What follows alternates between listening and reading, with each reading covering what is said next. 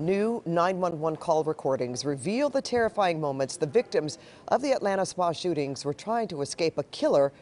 6 of the victims who died were Asian women. That's right, Pat. Now, many in the Asian American community are worried the shootings could be the latest in a disturbing string of hate crimes, falsely blaming Asian Americans for the pandemic. Well, KCAL 9's Tom Wade is here live with the latest on that investigation and the suspect who's under arrest. Tom?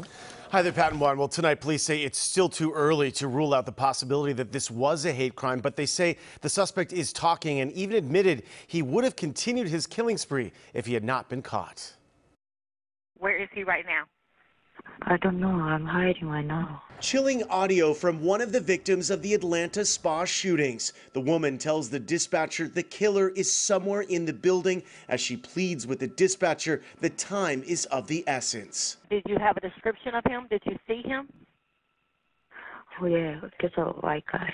The rampage began here, Young's Asian massage parlor in Cherokee County, Georgia. A gunman with a 9mm pistol shot 4 people dead, 2 of them Asian women.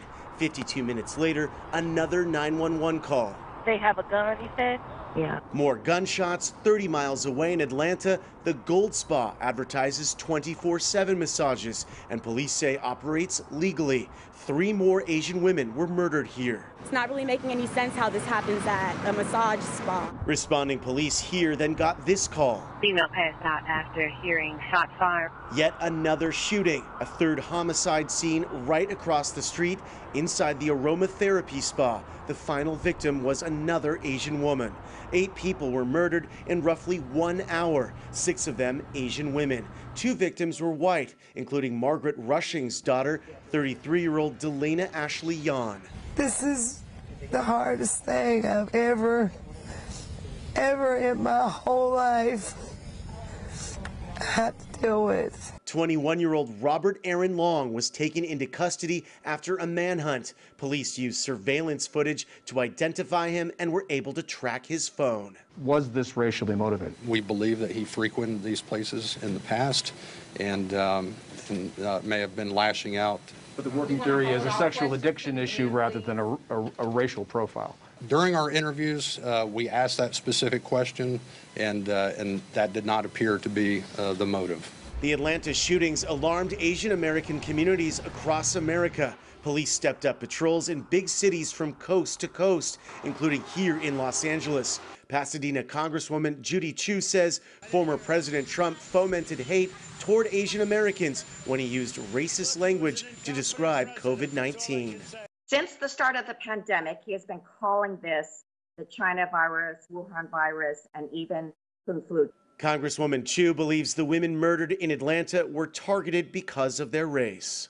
Look, I am connecting the dots. All 3 of these businesses were Asian spas. The first place that the shooter went to was called Young's Asian Massage. President Biden was briefed twice about the Atlanta murders, and today he had this message for victims' families. I've been speaking about the brutality against Asian Americans for the last couple months, and I think it is very, very troublesome. The killer's family helped catch him. They recognized him in this surveillance photo posted on social media and alerted deputies who began tracking his cell phone. They forced his SUV off the highway and arrested him 150 miles south of Atlanta. The killer reportedly told investigators he intended to escape to Florida and planned to shoot more people when he got there. The suspect is expected to be charged with 8 counts of murder, 4 in each of the 2 counties where the killings occurred. Pat, back to you. All right. Thanks so much, Tom.